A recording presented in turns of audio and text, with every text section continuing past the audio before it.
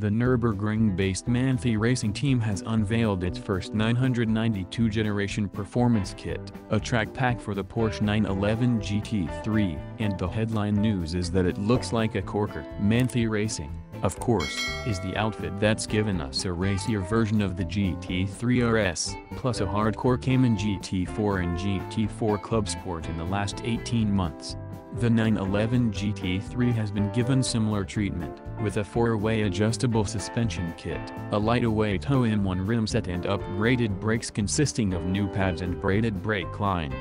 The aero has been enhanced too with the addition of a front splitter, a rear diffuser, a carbon rear wing and those speaker-esque rear axle aerodiscs. Extensive testing took place at the Nurburgring, obviously, although the firm claims that emphasis was also put on the car's road-going abilities, thus enabling customers to make relaxed